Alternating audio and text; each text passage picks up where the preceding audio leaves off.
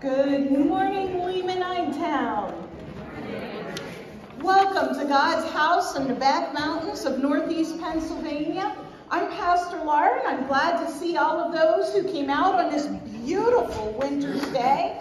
Glad to see those who have joined us online, and we'll know in about an hour about those people who forgot to change their clocks this weekend.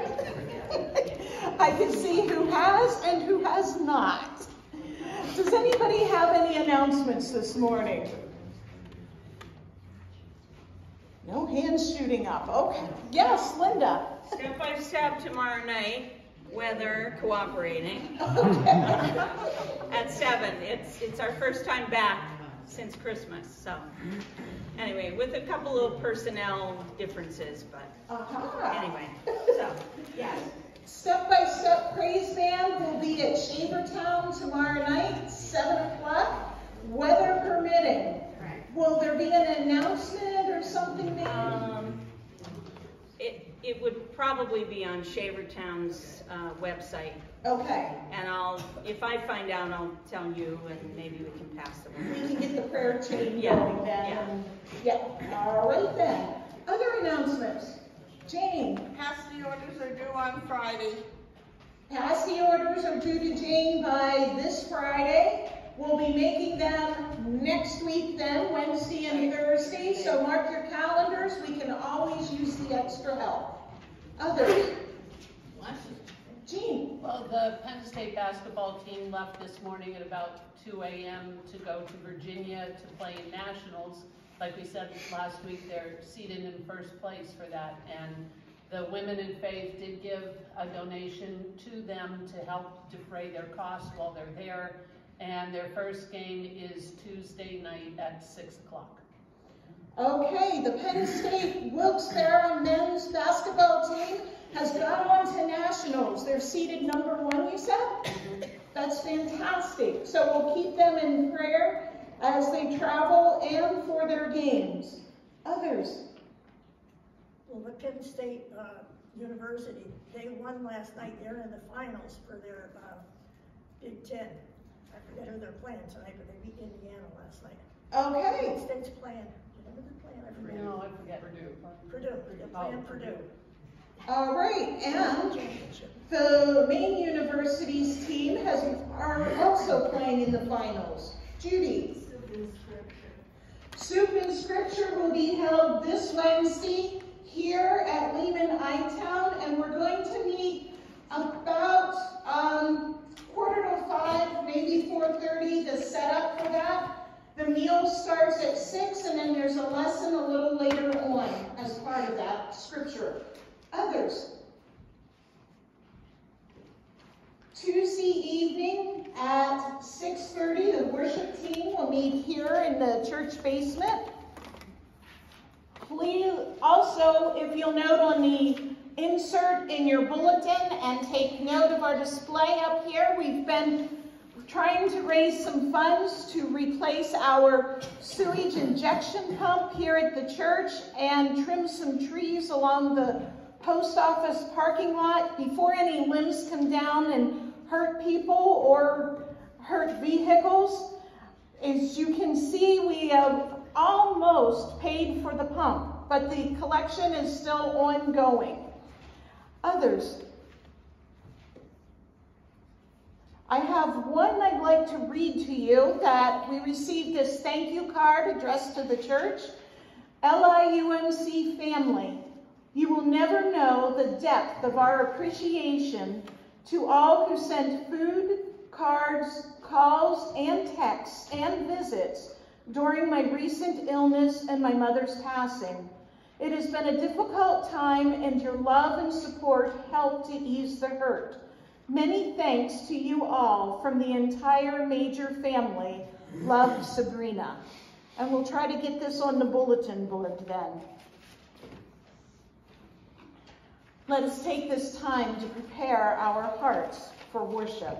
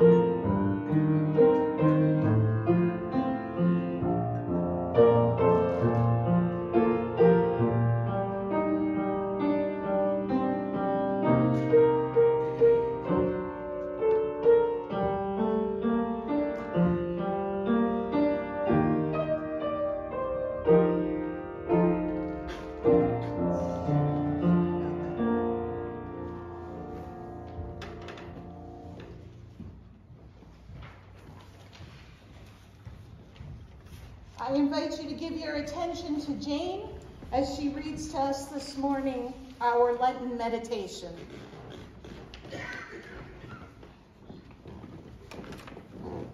Good morning. There is so much during the day that clamors for our attention. Friends, family, work, closure, and telephones, household tasks, and the noise. We are bombarded with sound, from the clock that awakens us, to the telephone, the radio, the television, the conversation we have or overheard.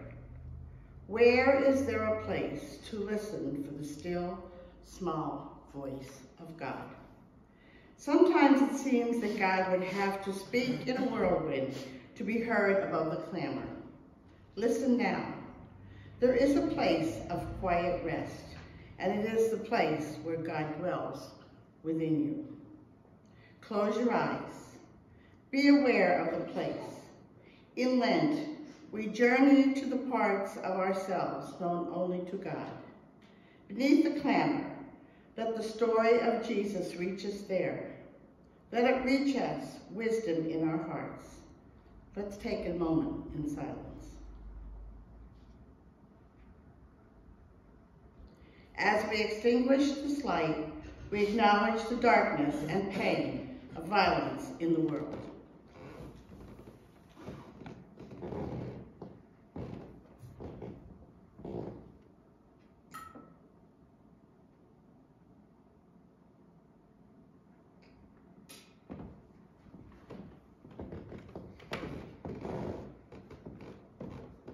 Let us pray, as is in your bulletin.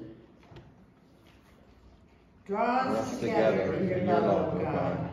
May our restless hearts not resist you, but continue to search until they find their rest in you. We pray in Jesus' name. Amen.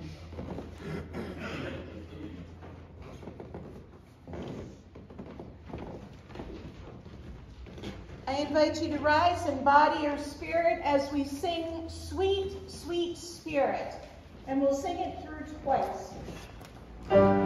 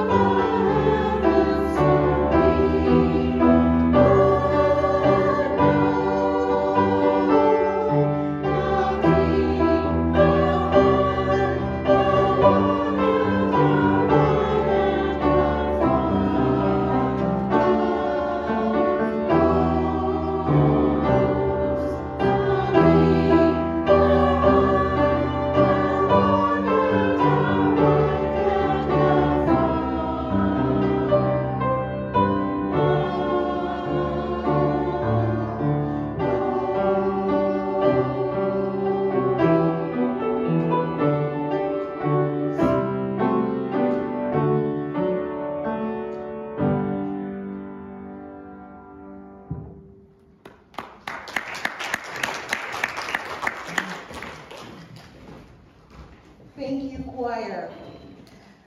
Now, normally we would have young disciples time, but I don't see too many young disciples here this morning. So we're going to move on to God moments. Where have you encountered God, and do you have joys or concerns that you'd like to share this morning? Lee. The family of Kenneth Swan.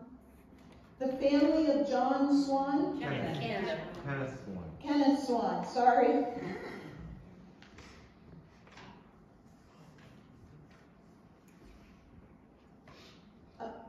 Ronan. It's just a joy to be back in church again, and I thank everybody for their prayers. A joy to be here and to be able to breathe again. I saw Diane. Well, it's a joy for me to have my roommate's brother. Michael's here. And he came to church with me this morning. It's a joy to have Michael and Mary both here with us this morning. Welcome. Others? Yes, Kelly. Prayers for a young girl named Reagan Flick. She has a medical A young girl named Reagan? Reagan Flick, yes. Reagan Flick. Okay. Kim. It's both a joy and a concern. Person I know named Joe is going into rehab. Okay. For Joe, who is going into rehab, it's good that he's going, and we'll pray that he stays and gets the help he needs. Others? Jeannie. My friend with the speech problems continues, so I'd like continued prayers. Chester with the speech problem? No, Your friend. my Your friend. has the speech problem, still persistent, getting therapy, but it's going to be a long time. Okay. Jeannie's friend with the speech there.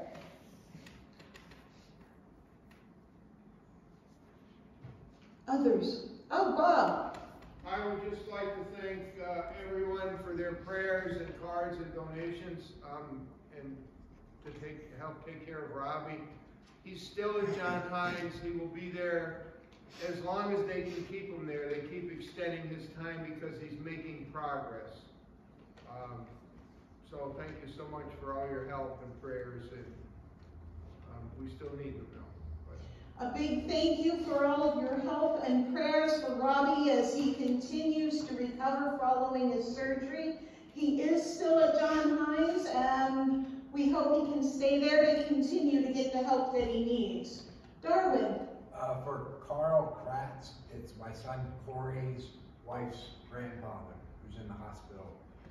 For Corey's grandfather-in-law, Yeah. who is in the hospital. And the grandfather-in-law is named Carl. All right. Others? Let's keep those folks in California who have been snowed in under feet of snow. We only have inches. And now they're also dealing with flooding as yet another storm system comes through. We're thankful and grateful for sharks and for the role that they play out in the oceans and in our cycle of life, the aquatic animals. Others? Let's unite our hearts in prayer this morning. Holy and gracious God, blessed are we, created in your image.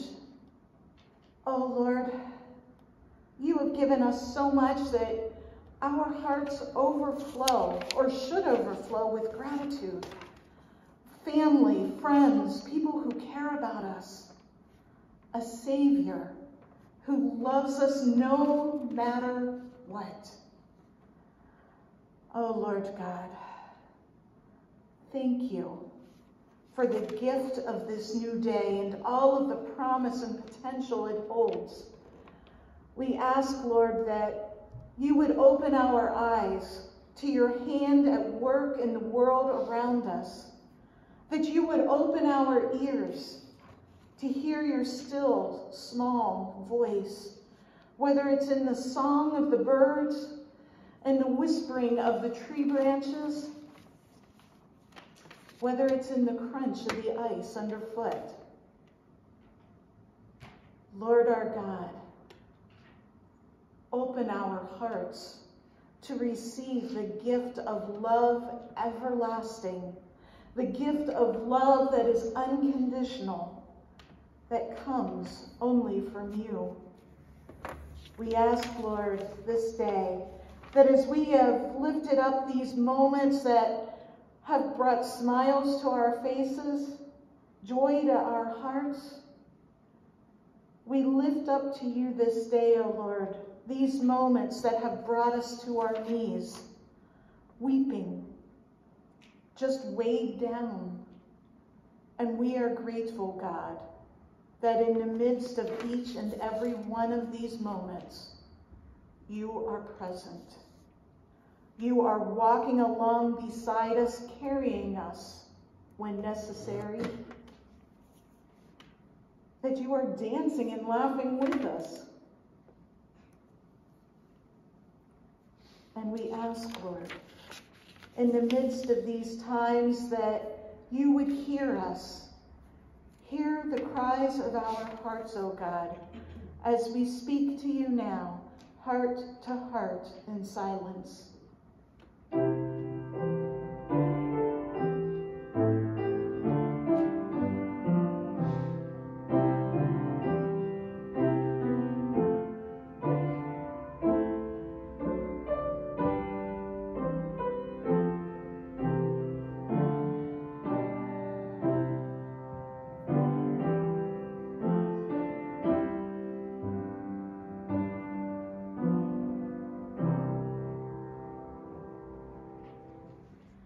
Lord, in your mercy, hear our prayers. Where there is sickness, reach down with your healing touch, restoring body, mind, spirit. Where there is grief, Lord, pour out your comfort, filling hearts with your peace that passes all understanding. And Lord, for those who are weighed down with burdens and struggles too much to bear, lift us up. Carry us through those times with your strength, with your beacon of hope, with your undying love. And Lord our God, we ask that you would pour out your wisdom upon the peoples and leaders of this world, our nations, our churches, our communities, that they would follow your guidance, your leading, your Holy Spirit. We ask this and pray it in the name of Christ, who taught us to pray. Our Father, who art in heaven, hallowed be thy name. Thy kingdom come, thy will be done, on earth as it is in heaven. Give us this day our daily bread, and forgive us our trespasses, as we forgive those who trespass against us. And lead us not into temptation, but deliver us from evil. For thine is the kingdom, the power, and the glory forever. Amen. I invite you to give your attention to Aimee as she reads. Do you want to do hymn of preparation? The hymn of preparation. Thank you. Sometimes I slip something in there and forget it myself. I invite you to rise and body your spirit as we sing "O Love How Deep," number 267, verses 1 through 4 and verse 6. Amen.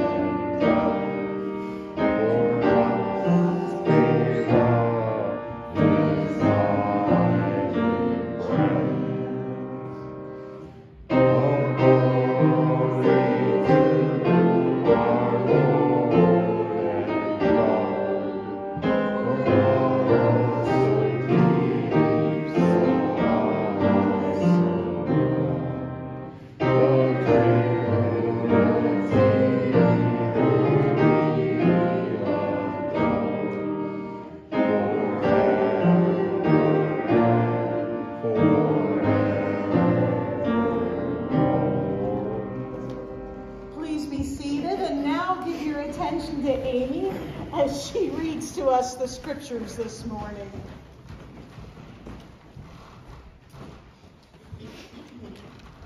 Good morning. Good morning. Our epistle lesson is from 1 John 3, verses 11, 16 to 18. Love one another. This is the message we have heard from the beginning. We should love one another. We know what real love is because Christ gave up his life for us. And so we also ought to give up our lives for our Christian brothers and sisters. But if anyone has enough money to live well and sees a brother or sister in need and refuses to help, how can God's love be in that person? Dear children, let us stop just saying we love each other. Let us really show it by our actions. And our gospel lesson is John 19, 25b to 27. Standing near the cross were Jesus' mother and his mother's sister, Mary, the wife of Clopas, and Mary Magdalene. When Jesus saw his mother standing there beside the disciple he loved, he said to her, "Woman, is he your son?" And she said to the disciple, "She is your mother." And from then on, this disciple took her into his home. A word of God that is still speaking. Thanks be to God. Please rise in body or spirit as we join in singing the Gloria Patri.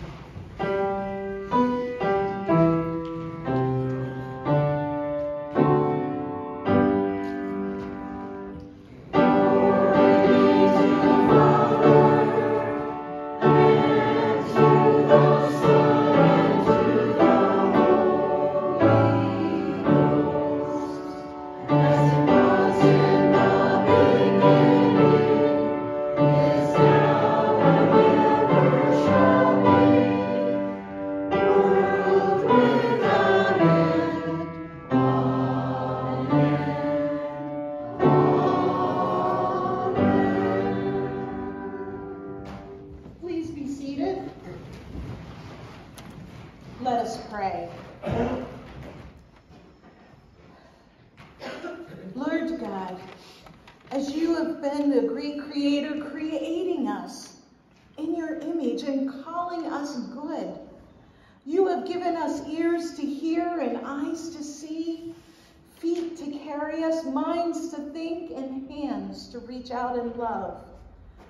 This day, O Lord, we ask that you would fill us, surround us, and work within us with your Holy Spirit, removing any barriers that would seek to prevent your message from getting through. Remove any barriers, Lord, that would seek and try to prevent your message of love from being spoken, heard, understood, and lived out in our daily, day-to-day life. We ask this in the powerful and mighty name of Christ. Amen. Amen.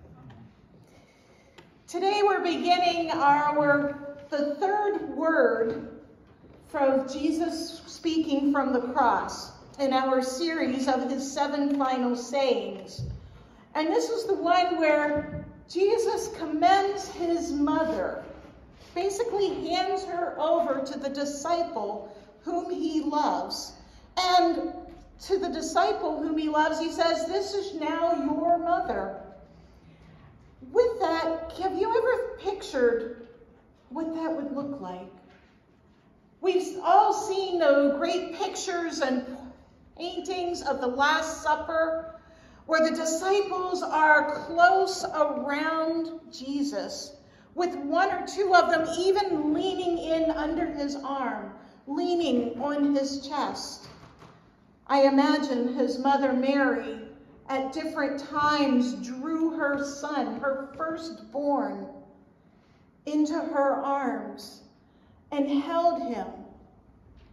And as he grew older into a man and those hugs, it would be more a case where she would be leaning with her ear pressed against his chest. And there's a quote from a monk of Patmos, the island where John had been exiled to, where John wrote what we know as Revelation from. And this monk of Patmos said, "Those who lean on Jesus' breast hear God's heartbeat." Those who lean on Jesus' breast hear God's heartbeat. What an image, what a beautiful image that brings to mind. Woman, here is your son. Here is your mother. In agony, Jesus speaks these words from the cross. Even dying, Jesus is more concerned about others than he is about himself.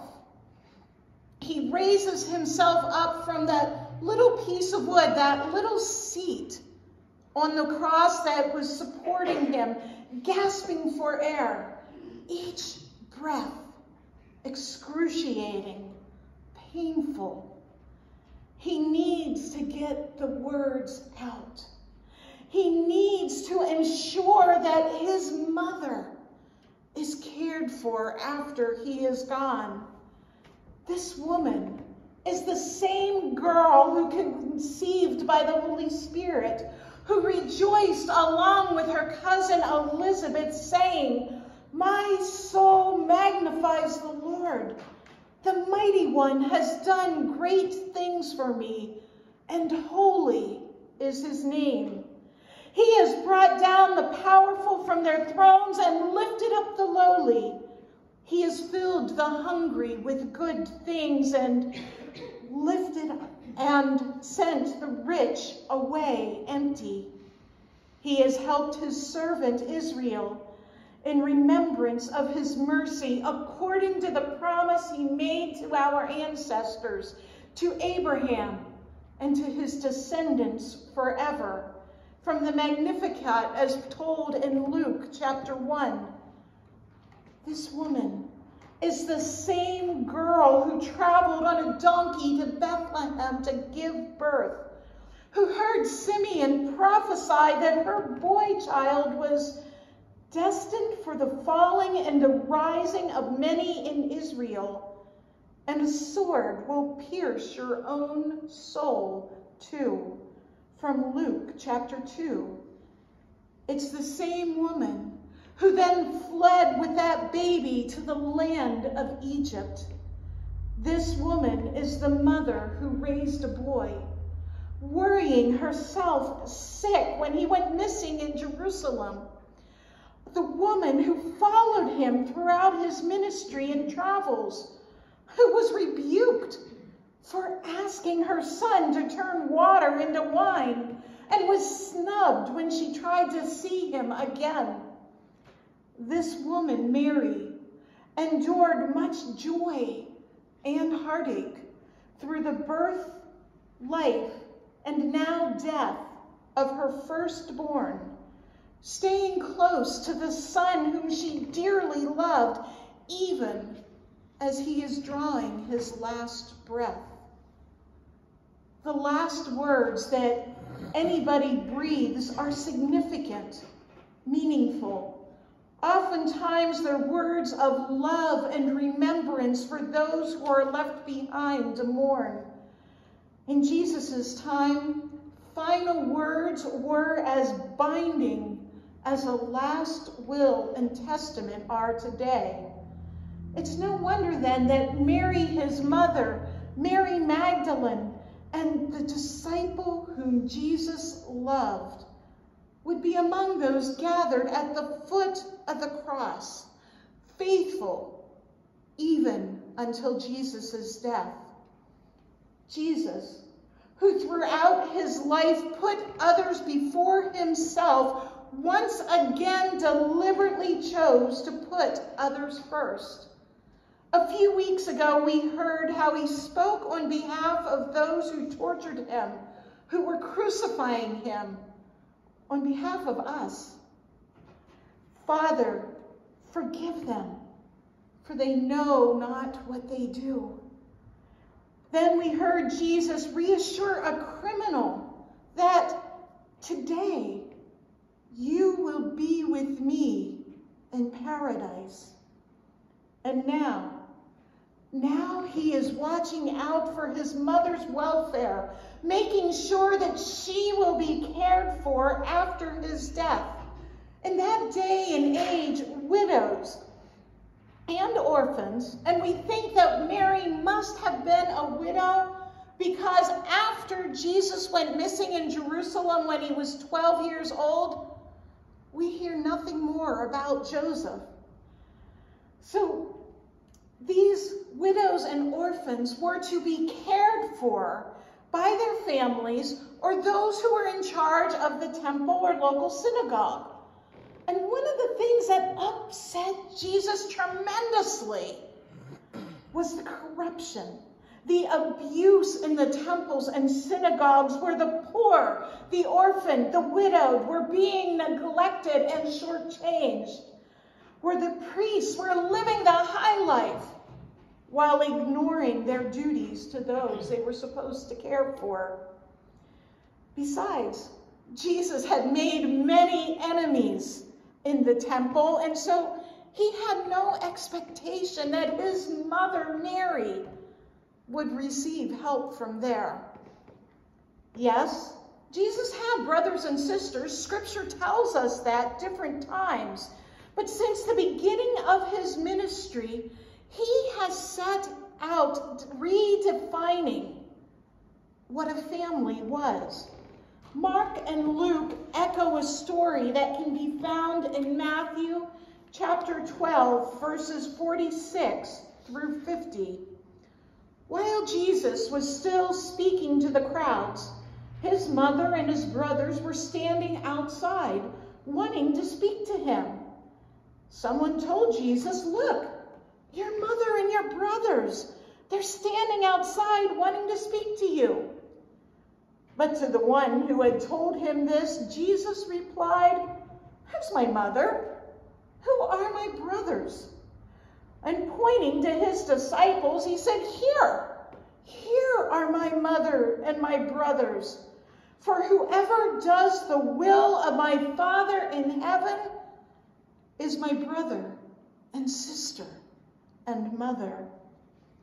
What a slap in the face that must have been to Mary and the rest of the family. How hurt they must have felt at almost being disowned. But it was actually love, plain and simple, that Jesus was trying to get across. To love one another as God first loved us. And turning to the disciple whom Jesus loved, to care for his mother whom Jesus also loved, he was once again redefining what a family looked like. We become members of the family of Christ when we accept that he is the Son of God. When we decide to drop everything and follow him. When you made that decision, at whatever point in your life you did that, you immediately became a member of a family that has roots that go back more than 2,000 years. A family that has laughed together, cried together, argued together. Just read Paul's letters to the churches of Galatia and Corinthians to understand that one. But ultimately, they have worshiped God, and they have loved one another. Look around you. Really, look around you at everybody seated here today. And those of you joining us on Zoom, look at those who are in the room with you. Or take a look at the sanctuary as you spin around here. The family that you have been adopted into is sitting with you. our family becomes the family of Christians anywhere and everywhere. In seminary, one of the classes I took was an immersion class where I spent 2 weeks at a truck stop ministry in Carlisle, Pennsylvania. And the man in charge of that was from the Church of the Brethren. His name was Chaplain Dan. And there was joy from drivers and their traveling companions when they recognized Chaplain Dan and I as a brother and sister in Christ. When we were recognized as Christians, whether it was a sick Hispanic man from California, an African-American couple traveling together and studying the Word so that they could share it with others, whether it was women in a denomination who wore bonnets and dresses but no jewelry, not even a plain wedding band, we were all united as the family of Christ. And the family of Christians is a group, a clan, a tribe, made up of people from all different backgrounds who have been adopted into the family of God through the love of Jesus Christ. Plain and simple. At seminary, we were told the story of a young woman who was very enthusiastic and bubbly and just excited to be at the church she had been appointed at. And she would go through the town, and as she met people, she'd invite them to come to worship at her church. One day, one of the upstanding members of her church saw her doing this. And after the person that the pastor had just invited walked away, the gentleman from the church walked up to her and said, "Pastor, this is our church. We'll decide who can be here." Wow. How loving and hospitable was that? And you think that didn't take the wind out of that pastor's sails, break her heart? Not a very welcoming or loving family, to be sure. Their actions were overt, out in the open, so that she could see them. But we can be unloving and unwelcoming through subtle actions as well. Gossip, looks, parking lot whispers. If we have somebody new and sits in a pew and you go up to them and say, "Excuse me, that's my pew. My family has sat there for 5 generations. You've got to move." I know that would never happen here. Lent is a good time to reflect on our family relationships. Are there areas that need to be forgiven and then forgotten? Are there wrongs that need to be made right? Rifts that need to be mended?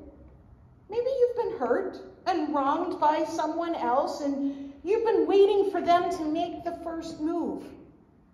Well, stop waiting. They may never do it. Worry instead about your own soul, your own relationship with God.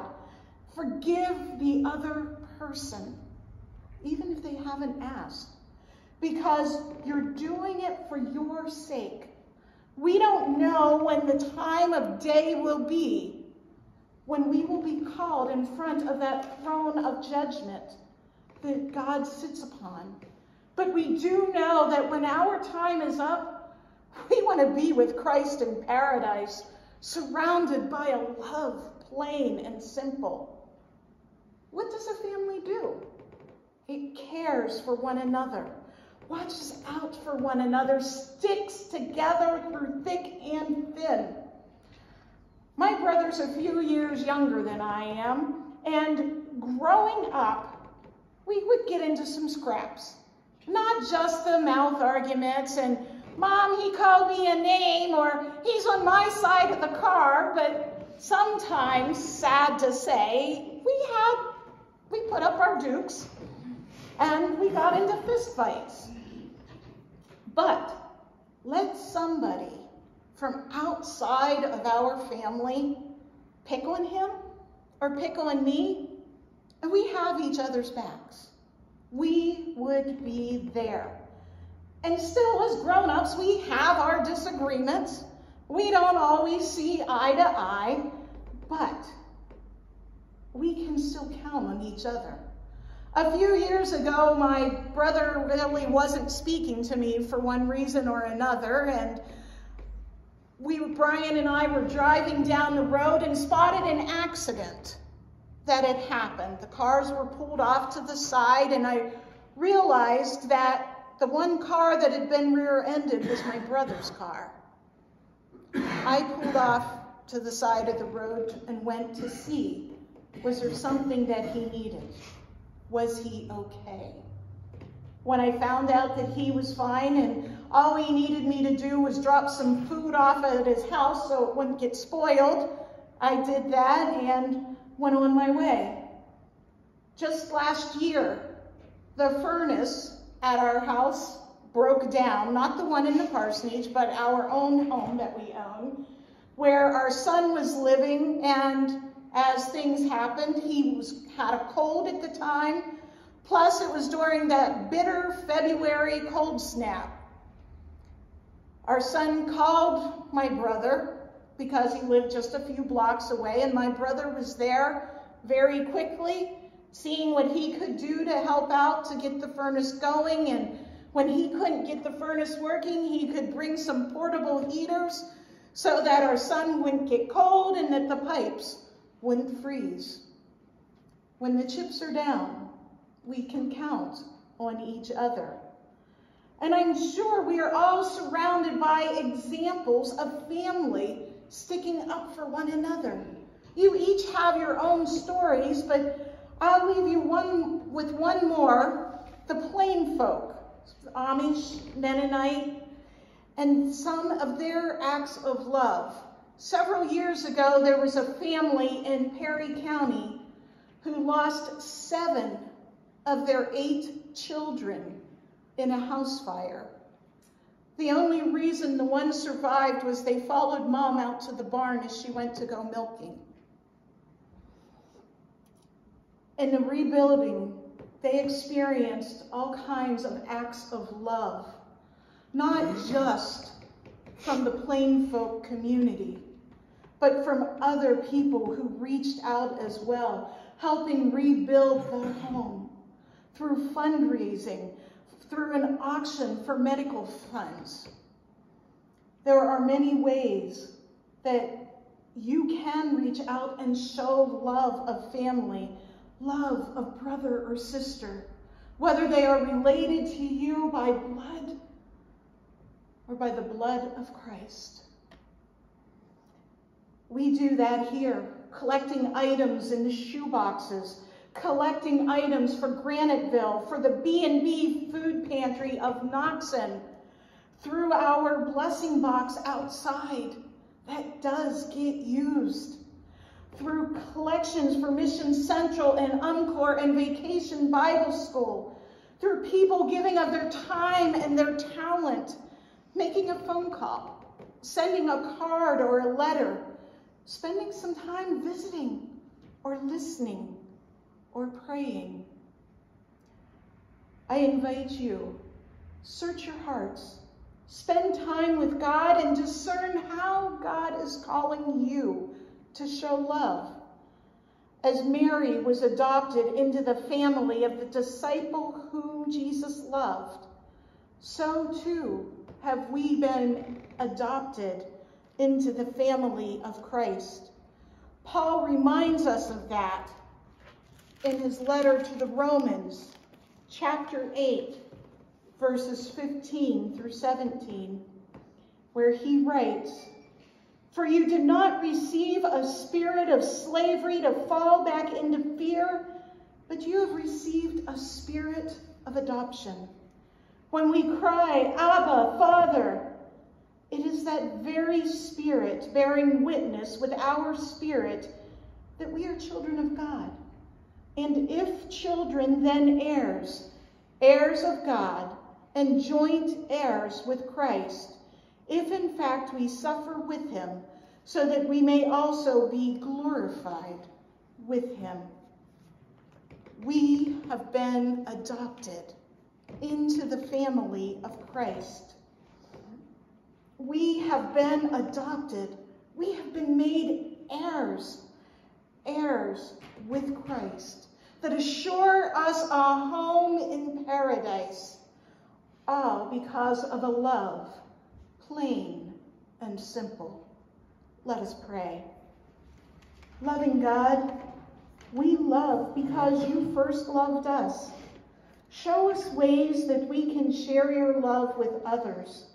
Let us love not just in word and speech, but in truth and action, so that you may be glorified in all we do. Through Jesus' name we pray.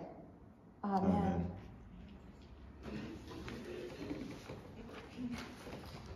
God showed his love for us, in that while we were yet sinners, he gave his only Son that we might live. I invite you to search your hearts and give as you are led by the Spirit this morning. Would the ushers please come forward?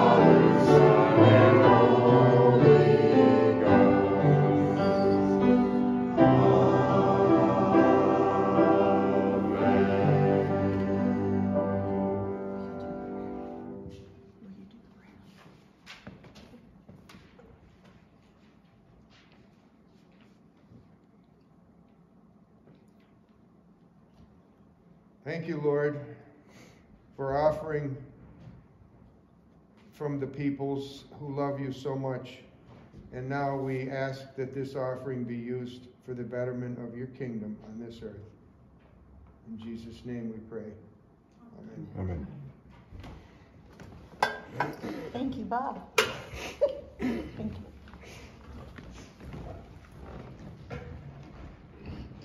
I invite you to join us in our closing hymn, Love Divine, All Loves Excelling, 384.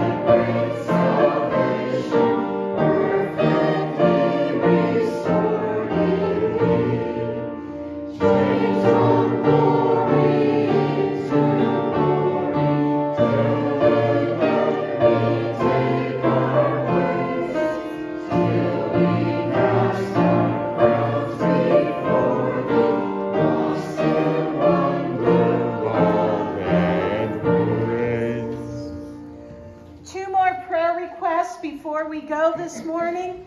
Keep travelers in your prayers this week. I know we have some folks that are going to be journeying around, some to the south. And continue to pray for the Ukraine. I had the privilege of speaking with a priest that's serving stateside here who has family serving in Ukraine. And you could hear the heartbreak in his voice as he talked about his family, his brothers who are over there. So please continue to keep the situation in Ukraine lifted up. And now as you go filled with the Holy Spirit, the love of Christ and the grace of God everlasting. Amen.